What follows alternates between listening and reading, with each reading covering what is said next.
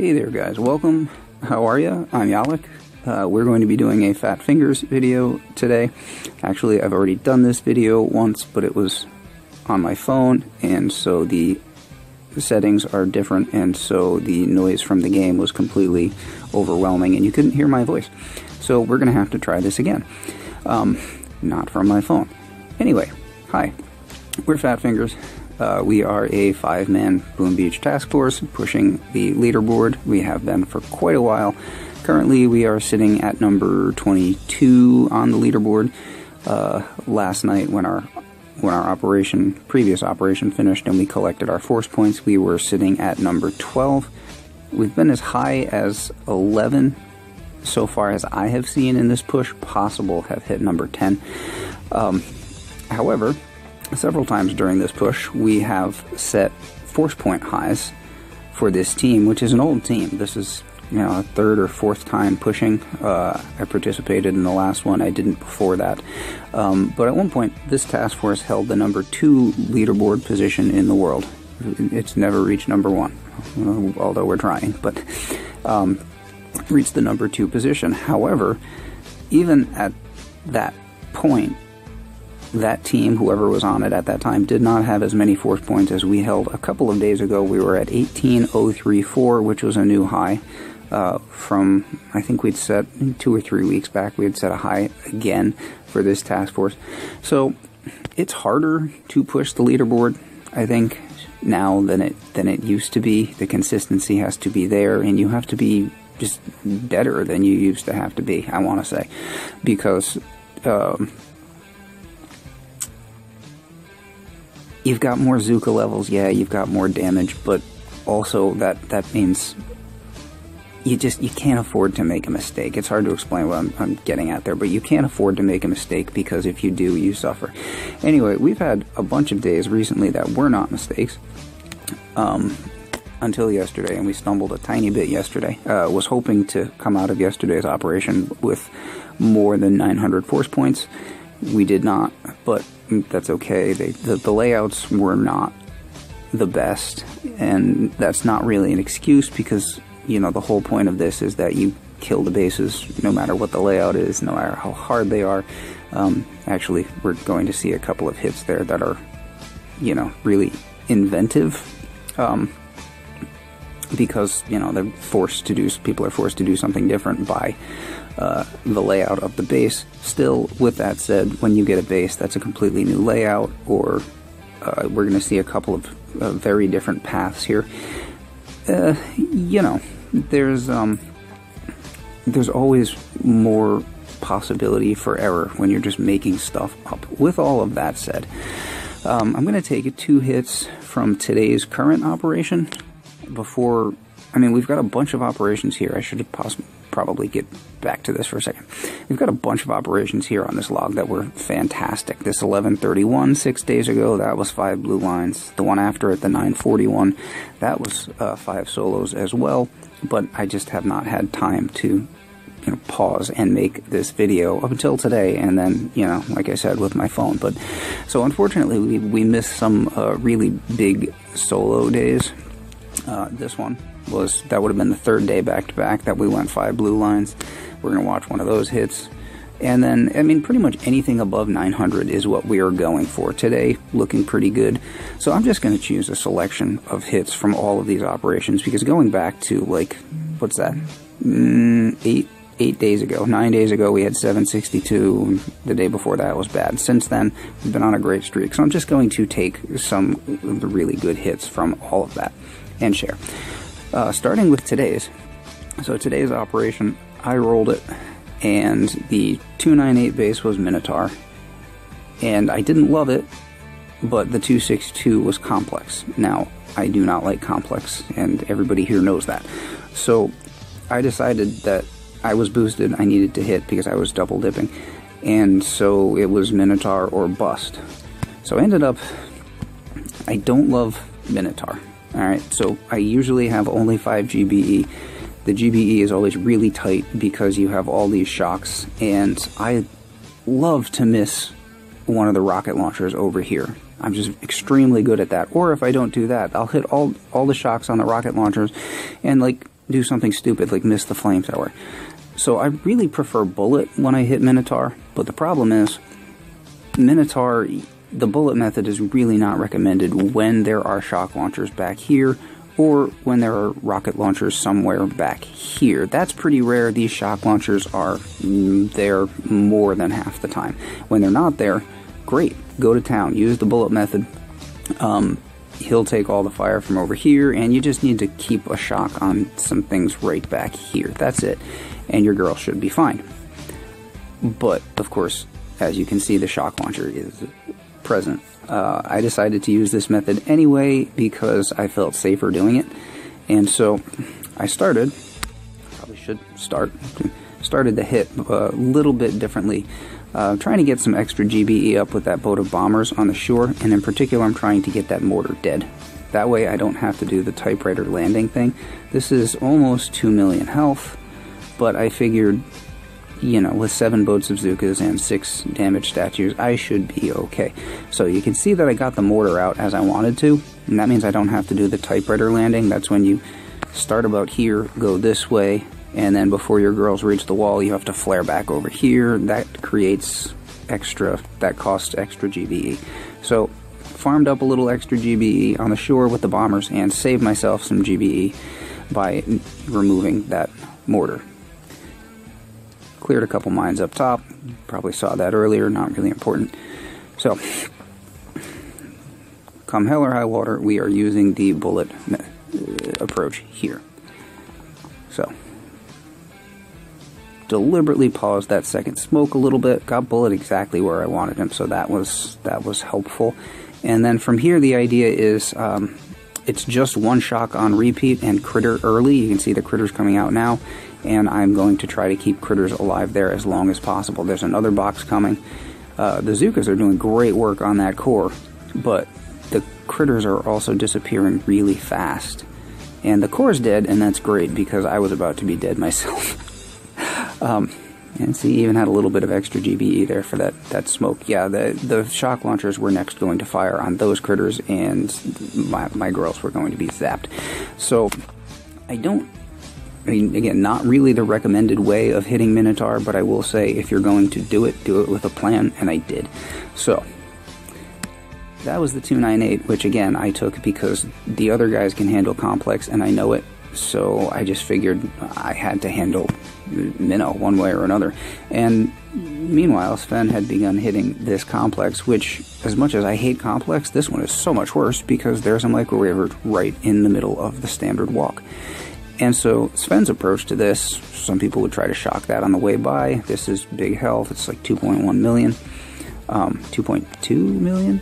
2.1. So Sven's approach was not to try to dance with the microwave or shock it on the way by or whatever. Complex is a hit that, you know, extra shocks is a problem because it takes a lot of GBE anyway, but his approach was extremely creative, and I really want to showcase this. Actually, most of these hits, I can't say for Argus, most of these hits that I'm going to show you here, there's something a little bit off about all of them. Now look at this microwaver. Watch where he flares up against the wall. This is a completely non-standard path, and he did this with the knowledge that this power cell right here was going to cause his Zookas to sort of lean to the left, and he pretty much like blows a kiss to this microwaver on the way by, but loses, I mean, it never activated, and he didn't lose a single Zooka. He's perfectly safe. He's avoided a whole bunch of mines, and now he's going to get himself into the regular kill zone for complex.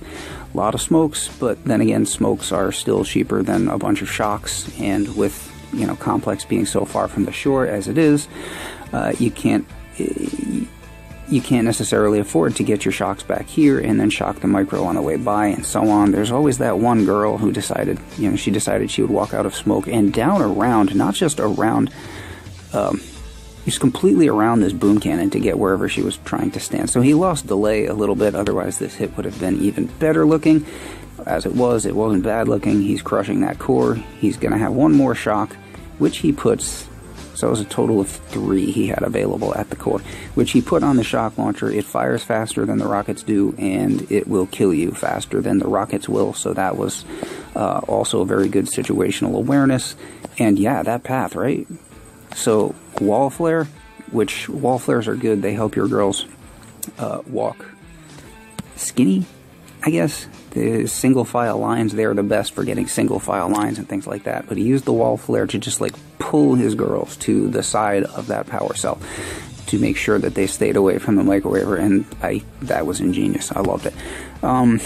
Nothing good happened yesterday. Fran on Titan? Alright, I should watch this, but there's actually a Fran hit that's not a 298.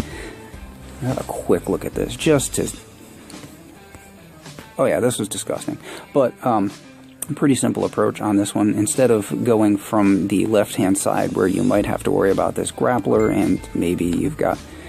Of course, never fails. And I have Do Not Disturb on, but still, like that messenger seems to override that.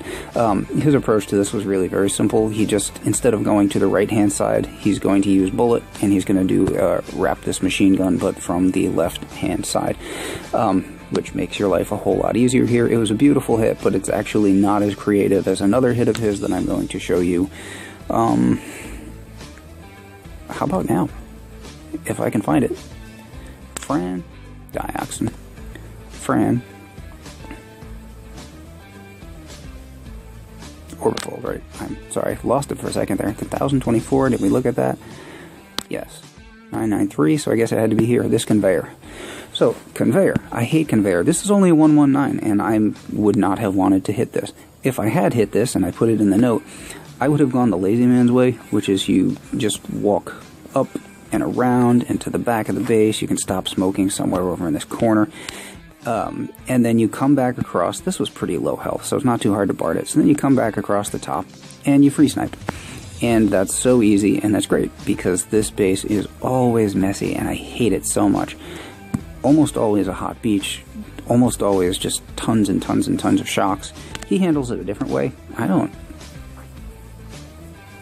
mean, I know someone has done it before. I don't know that I've seen this play before, but yeah, he wasn't having the lazy man's way, the way that I would have gone. You know, he's got his own ideas here, but just watch. So, that extra flare at the shore, because you got to try to get your Zookas gathered here. That's the other thing. There's nothing for the Zookas to target, and so they will start walking off in search of a target. So there's no anchor on the shore for your troops. That's annoying too. One of the many reasons that I hate this base.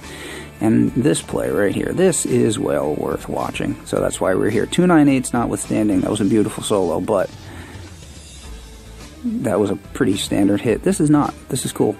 Perfect positioning for bullet. He's got nice separation with his girls. He's got a critter coming out early on the right hand side. That's just in case he misses this mortar, which in fact he did. He's also had to shock this rocket launcher, and then he came back with another shock on that mortar as well. But even the critter was, again, the situational awareness was fantastic. So that critter was well placed, and he's got a lot of girls there. This is low health. What's that, 900,000 I think? So, you know, it was going to die, and it was going to die quickly. He just had to get there, and he did. Beautiful, beautiful hit. Who do we have left? We have Dot, and we have Argus. Argus, I'm going to actually look quickly at one hit, which I apologize for, but this was his hit from yesterday. I usually don't show anyone's fails but my own. There's nothing wrong with this hit.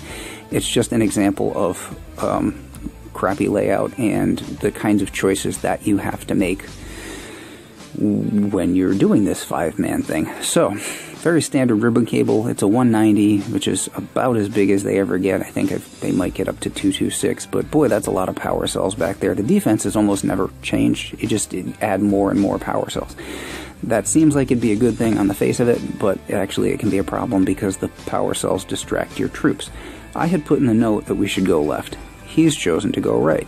The reason he's chosen to go right is that there's this flotty over here, and those are bad. They blow up. You're going to have to kill it. It's going to blow up, and it's going to kill some of your Zookas. And so, I mean, I suggested maybe bringing some bombardiers along, and marking it, but still it's going to blow up. I think he was just trying to avoid, Argus was, I think he was just trying to avoid the flotsam cannon and having to deal with that. But it's like, this approach it's very, very difficult to get a solo, because now you've got so many things between you and the core. He's going to BART these guys. They're going to die pretty quickly. He's got tons and tons of GBE to do everything that he wants, but the trouble is you have to get there, and you have to be able to clear, and so on. Just the right-hand side approach usually doesn't work. I'm not saying it can't, but it usually doesn't. But the left-hand side approach, you've got that to deal with, so I understand the decision. Anyway, like, that's what I mean, is when I say that some of these layouts are just, you know, garbage, and you just make the best of it. With that said, he had a very nice axiom, which I will show in full, to make up for the fact that I just showed a fail. Sorry, Argus. So this was a nice clean axiom. It's the 119, so it's low health again, right around 1 million. But some extra junky stuff up there. You could do it with 3 shocks. I think he goes with 4, just to be on the safe side. And again, it's, if you get your troops there, you will win. Same as with Conveyor just now. You get your troops there, you will win, but you have to get there. So, this is actually, that's a slightly different flare point, and this being a 119, cells keep coming up. Interesting. Anyway, there are usually a bunch of cells here and a bunch of defenses, and the cells help guide your troops on the walk. So he just peaked a little bit, but those cells are not there, so it's actually a little less predictable where your troops are going to go, because the cells usually help guide them. It's weird. It's very weird. Sometimes we have too many cells, and sometimes we have too few.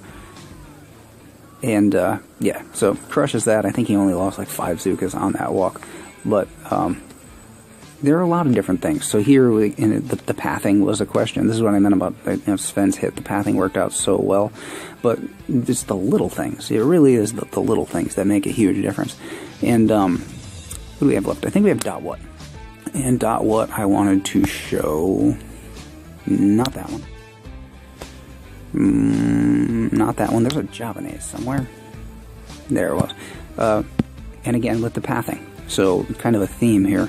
Not, you know, the ugliest Javanese in the world, but for some reason, whatever it was, maybe the lack of mines, he decides that he wants to go to the left-hand side here.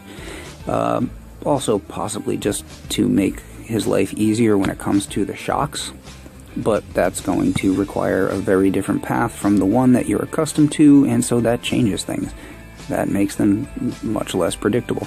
So, yeah, actually, I think for every single one of these, like every single one of these hits that I'm showing you, something is different or something is off, and you know, we've had to be a little bit creative about it. It sounds easier, I think, than it is sometimes, because you know, things just don't always work out. Case in point, things just don't always work out the way that you think they're going to. So, completely different walk over here, and seems like he's got a handle on it now. Again, with the defenses there, they actually help guide your troops. So, once he got, it was actually this part of the world where he ran into trouble, where there's absolutely nothing in his path. But then again, that also, you know, that also means that there's nothing to guide your troops on their walk. So, it sounds like a good thing, but it's not necessarily a good thing. Anyway, regardless, couple or 3 shocks here. I think he just ignored the blaster. If I remember this hit, yeah, just ignored the blaster. Screw it. Who cares? 1.3, 1.5, and a bit of change million on this Javanese, and I mean, you know, and then there were a little bit of peakage on the walk, but all in all, he killed that pretty easily. He's got a bunch of extra GBE there. That was 4 med kits and a smoke, so, you know, I always like to show off that way, so I guess he's getting in on that action as well. Anyway, array of interesting hits at various difficulty levels, but a lot of improvisation there, which, and in this case, I mean, for the most part, it worked out, so that's a good thing. Anyway. So today is looking like a good day. We killed the 2 big bases. Rogue wasn't worth bothering with because we get more points from Excel and Ballast. So if we take care of our business on these bases today, we're looking at another solid, probably 1,000 point day, I want to say, or thereabouts. So pretty normal there. Pretty normal there. So as long as we take care of business here, we're looking at yet another great day, which once again should drop us up into that 12-ish, 11, 12-ish area of the world. I'm not going to do the math on it now, but you know, again, so not all perfect. Like I said, I'm tiny stumbled yesterday, but still. New force point high for this task force, which, again, this is an old task force out of the Triangle 9 family of task forces, so that says something for the guys who are here right now. So congrats to everybody here, because, again, I mean, once was the number 2 task force in the world, but as far as the force points, we own that, these guys here. So anyway, I get a run. Because actually I didn't have the time to make the first video when I made it, and I didn't have the time to make this second video now that I'm making it, and there were things that I was supposed to be doing 23 minutes ago, and I am not, apparently, so I guess those are going to get punted on for today. Anyway, like the video, thumbs up, all of that stuff, and I will catch you guys later. Take care.